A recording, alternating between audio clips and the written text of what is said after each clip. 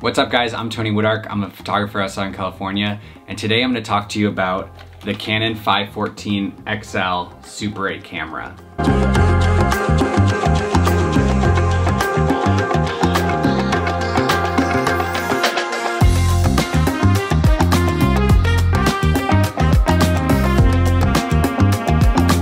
I've always wanted to shoot Super 8 and I just have yet to purchase one. So when my dad's buddy gifted this to me, I was so thankful because I've just always wanted one of these and I just haven't had an excuse to get one yet. Real quick, my daughter painted my fingernails for Valentine's Day, so yeah, this isn't my normal nail color. Yeah, so just wanted to kind of take you through my learnings with this camera. I've shot 2 rolls through it, so maybe I'll have some deeper review later, but I think I've kind of learned everything there is to know about this camera. It's really simple to use. And yeah, I just wanted to kind of share some learnings that I've had and just take you through the features. This is like a little folding handle right here, which is pretty nice. You fold that out and hold it.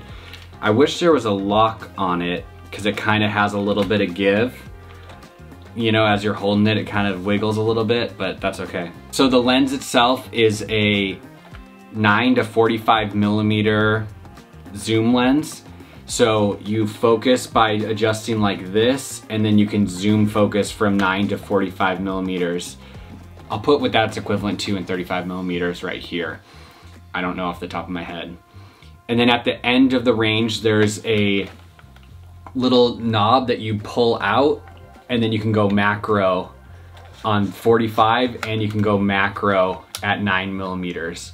And so if you get too close, I think the minimum focal distance is 4 feet. If you get closer than 4 feet, you can pull that knob out and go macro, and then you can get that kind of last distance of focus. So that's kind of nice to have. Focusing is probably the only thing that's a little difficult with this camera because it is manual focus.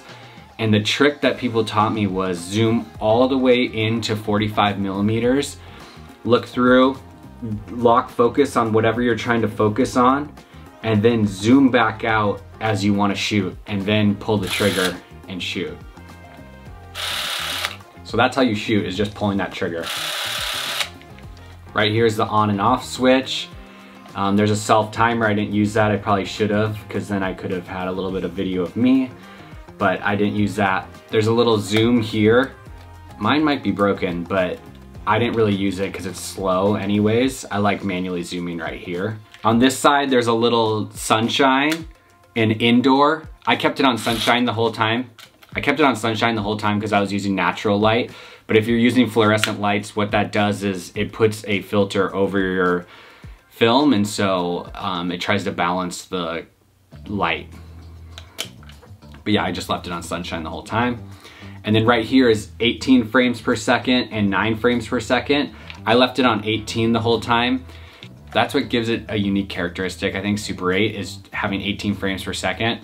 We're typically used to seeing 24 or 30 frames per second, and you don't really notice frame rate at all. But when you shoot 18 frames per second, it kind of gives it that jumpy, nostalgic feel. And so I think that's one of the pieces that I just really love about Super 8 is just that kind of nostalgic look to a film. It just automatically feels like it's from the Wonder Years or somewhere super old, which is awesome. Right here is where you open where you put the film cartridge. There's 2 AA batteries inside, and then this is where you drop the film cartridge. So this is what a cartridge looks like. There's the film right there. And you basically just put it right there, drop it in, close it up, and start shooting. And it's that simple. You don't have to load anything else. You just kind of drop that in. And then at some point, after 2.5 minutes or so, you're gonna hear a little bit of a change in sound. And then that's when you know the roll's done. You can always take out the film cartridge and look to see if it's done or not. I'll show you what a finished roll looks like here. It kind of changes the split of the film. If you do open it though, you're gonna be exposing a couple of frames of your film, so just know that if whenever you're checking, you're kind of exposing that, you know, which is probably like 5 frames of a second, so almost half a second of film right there.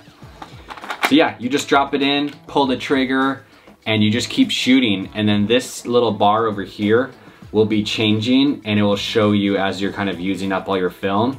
But I think once it gets to 50 seconds, like I have a 2.5 minute roll here, so I don't really know if that works all the way with this more modern film, but you should probably hear a difference. The 2 rolls I shot, I didn't know when I finished, and I just kept shooting, and then at some point I checked and the roll was done. So I don't know, I need to get better at that, I guess. So where to buy film, where to process it, all those questions. I use Pro 8mm. It's a film lab in Burbank, California. It's awesome. So they sell you these packages, and it's film and processing, and you're paying for it up front. They're not cheap. I think these are like 80 bucks or something per roll, but that includes the film cartridge, and then you shoot the entire thing, and then you ship it to them with some notes on how you want it scanned, and then they process it, and a few days later they send you back a download of your video. So that process was really easy and super nice, and I love that like it was kind of already paid for ahead of time. So when I shot it, there was only a couple dollars expense in shipping. So you just pull open this package, again, insert the film, and you're good to go. So a few things about Pro 8mm. I used ASA 250 daylight balance film, which 250 ISO is, you know, similar to a bright sunlight film. There's brighter film, there's like 50 ISO. And so if you're in bright sunshine the whole time, I would recommend going with a 50 ISO. The 250 was a little bit more versatile, so I could go indoors and outdoors. When I was outside and it was a little bit overcast or morning, it was great.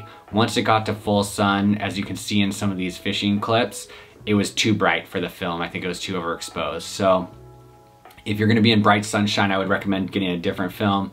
If you're gonna be shooting in shade or indoor, outdoor, 250 was a great call on that.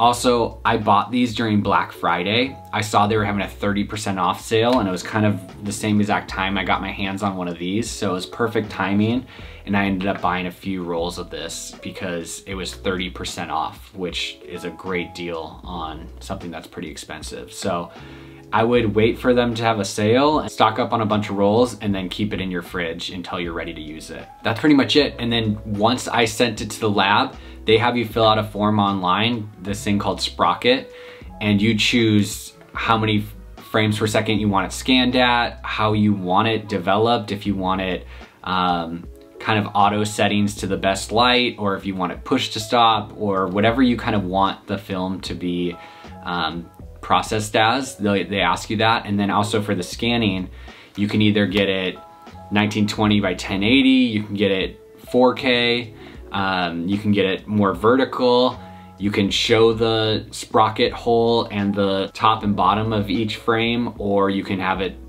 cropped in. I went with the wide scans that showed the sprocket hole and showed the top and bottom of the film, and I think that just kind of gives it the most natural, like Super 8 looking film. Like I want to see that kind of the extra pieces of it. I think that's obviously what makes Super 8 super novelty and awesome. So this camera handled low light pretty well. Inside when I was shooting for Simple, the light was pretty low.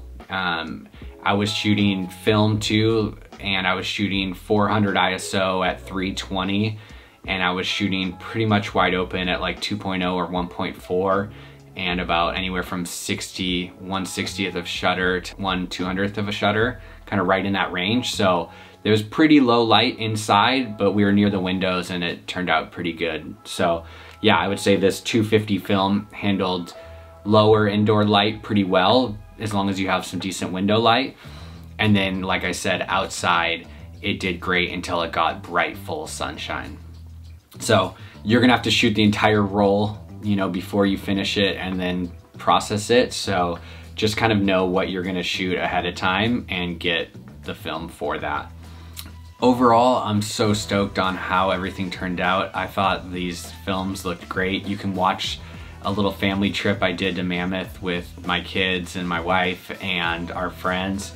We went sledding and went fishing. Unfortunately, we didn't catch any fish. Otherwise, that would have been awesome to have an actual fish in our fishing video, but next time.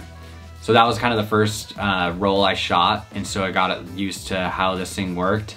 I misfocused quite a few times, but I still think it has a really cool looking feel, and so it's not a huge deal when you misfocus with it. And then the second roll I shot was for a simple campaign shoot, and I just love how that turned out. Again, misfocused a few times. I think most of that was due to this diopter. You can kind of unscrew and screw this diopter in to get it to your eye adjustment, and mine's like a little bit loose or broken or something, and so it kind of moves quite a bit. So that's something I'm gonna try to figure out how to fix, maybe super glue it or something, I don't know.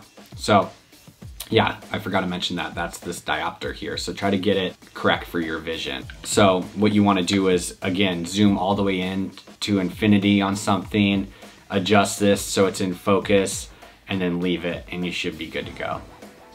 But yeah, I would highly recommend this. I think you can get these for like anywhere from like 100 to 300 bucks. I would say it's totally worth it.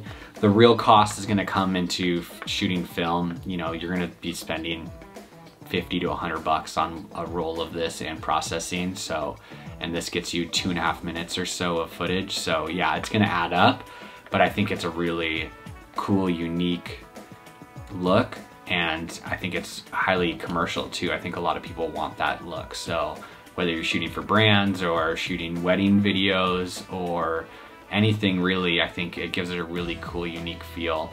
And you could, you know, do a whole little video for 100 bucks or so of cost to you. So that's pretty much it.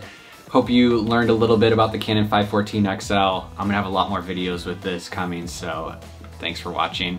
Make sure you like and subscribe. If you have any comments below, drop those below. Thanks for watching. Real quick, I wanna thank my sponsors. Simple, this hat and all of our apparel are out now. So if you wanna shop, you can use my code. It's Wodarck20, W-O-D-A-R-C-K 20, and you can get 20% off your order. So yeah, go grab some apparel, some shoes. That's who I work for now. I love it. And their gear is amazing, so go check it out.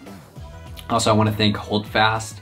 HOLDFAST has been sponsoring me for a couple years now. They've been so amazing, getting me all my camera straps, my dual camera harnesses for weddings, everything. Whenever I shoot, I have HOLDFAST straps on, and so I just love them. And yeah, go check them out. Thanks.